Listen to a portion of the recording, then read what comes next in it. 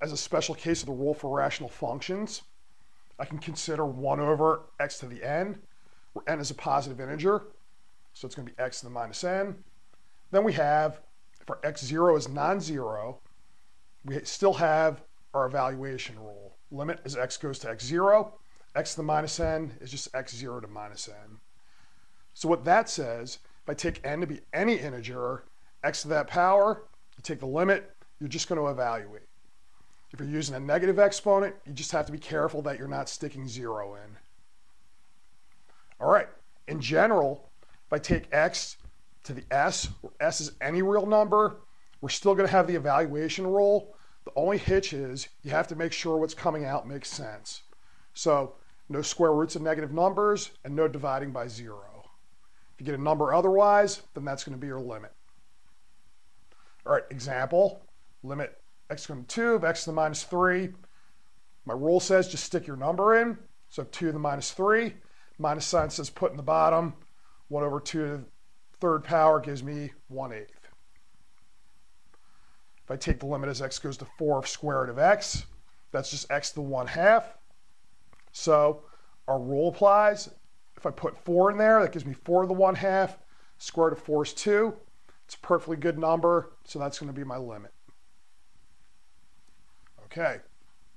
Now, I have x to a power, so we need one more rule, and that's going to give us anything where we're taking a function which is just in terms of x to powers, and then sums and quotients, and then take to whatever power you like. So our rule is going to be composition rule. It's going to do what you would think. If I have a composition and I take the limit and things are set up nice, then it's just going to be evaluation of your composition. So let's take a look. What we're going to have is, we're going to have f and g.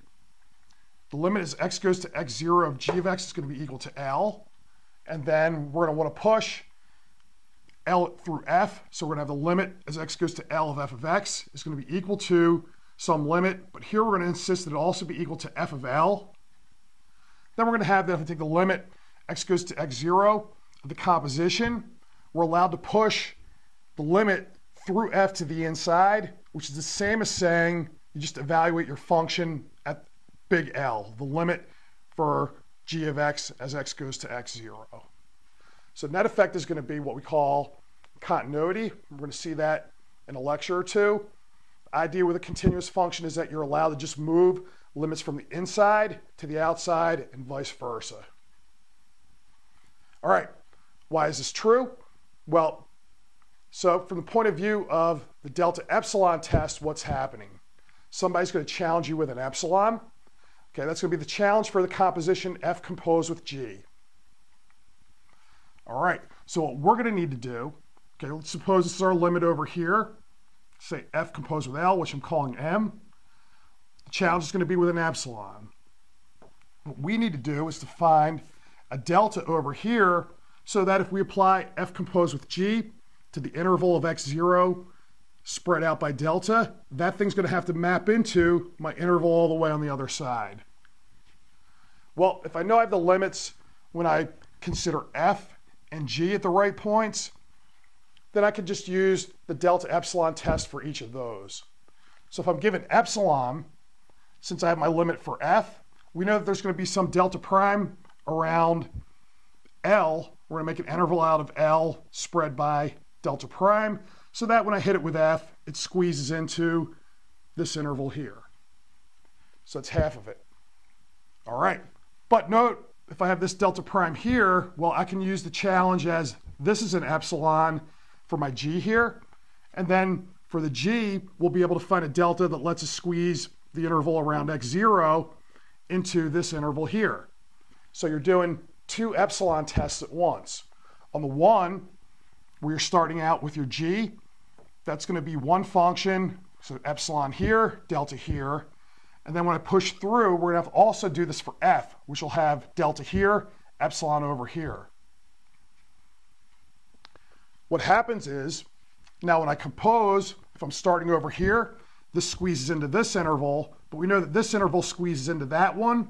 So when I compose, we're guaranteed that this interval squeezes into this one. All right, very fast and loose, but pictorially, that's the idea how the composition works. Okay, examples. How would you use this in practice? Of course, we'll want more sophisticated functions later on. This will be more helpful, but here the way you use it. Okay, I take my limit, x goes to 2, x squared plus 1 raised to the third power. We know how to do polynomials, so I don't have to bother with this, but we just want to use this as something for an application. So what do? Well, I know, okay, if I take the inside, whatever's on the inside, if I take something and raise it to the third power, we know that the cubic function that goes with that is going to have its limit at any point. We already saw that polynomials, to get the limit, you just evaluate. So I'm going to push the limit to the inside here. So the cube is now on the outside. So all I have to do is evaluate this. I get a 5, and then I can cube to get 125. All right, something with a little bit more meat on it. Take the limit as x goes to 7. We're going to take the cube root of 1 plus x. So here we know to get the limit of whatever to the 1/3, we're allowed to just evaluate.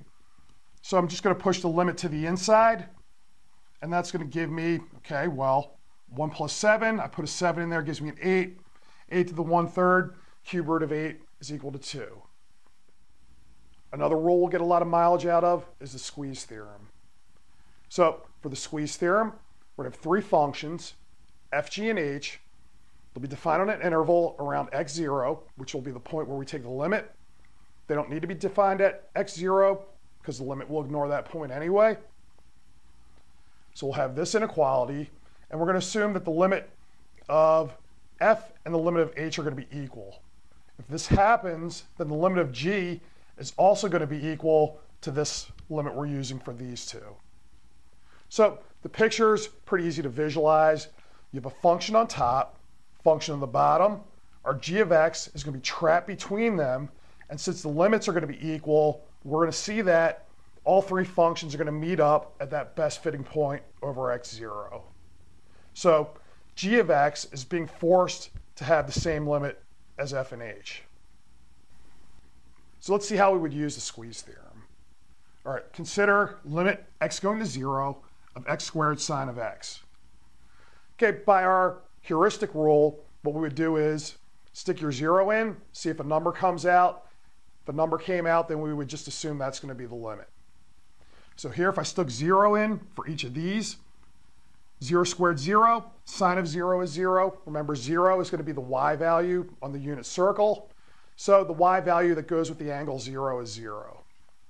So this is definitely going to be 0. Let's see how the squeeze theorem applies, just because it's a case where we believe the answer.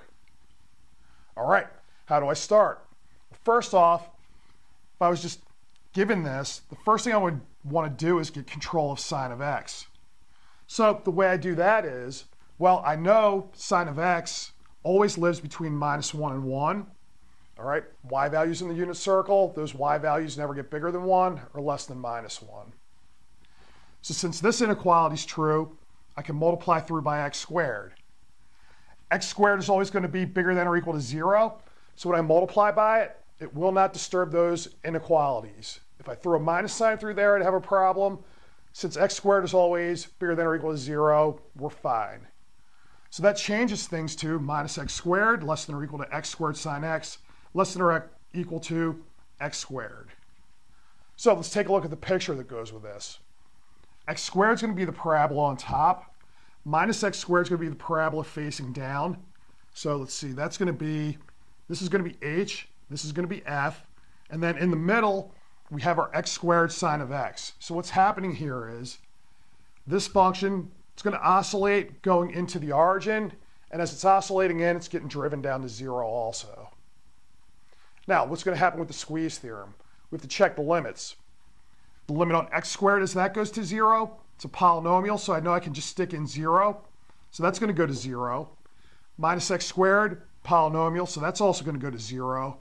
So since the functions in the outside, when I take their limits, go to 0, the thing on the inside also has to have its limit going to 0. So that's going to agree with what we already knew. Let's try an example where things aren't so clear. I'm going to try limit x going to 0, absolute value of x, cosine of 1 over x. So if you tried sticking your 0 in here, you're fine in the first part, but in the second part, You've cosine of 1 over 0, and that's not going to make any sense. Okay, no matter how you try to make sense of cosine of 1 over 0, you're not going to get anything numerically helpful. So, same procedure as we did in the previous example. Cosine of whatever, as long as this is defined, what's going to come out is going to be between -1 and 1. All right, cosine gives us the x value on the unit circle. Those x values, biggest they can get is 1, smallest they can get is -1. So it doesn't matter what I put in here, this thing is going to make sense. Now, we have this, so I want to make it look like that, so I'm just going to multiply through by absolute value of x. Just like before, absolute value of x is always bigger than or equal to 0. So if I multiply through with the inequalities, that's not going to disturb the inequalities. So that's just going to give me this. And then what do we have? Let's take a look at the picture. Absolute value of x is looking like the v on top, minus absolute value of x is the v on the bottom. And then when we sketch this, what we're going to see is this thing's going to oscillate, and it's going to oscillate back and forth. The closer you get to 0, it'll oscillate more and more. But not a problem, because we have the absolute values function on the top and the bottom. That's going to make this thing get driven down to 0. Okay, so take the limits on the outside functions. Minus absolute value of x is going to go to 0 as x goes to 0. Absolute value of x goes to 0 as x goes to 0. So the thing in the middle by the squeeze theorem also has to go to 0. So this thing, although we can't make much sense of the actual function if we try to evaluate, the squeeze theorem saves our hides.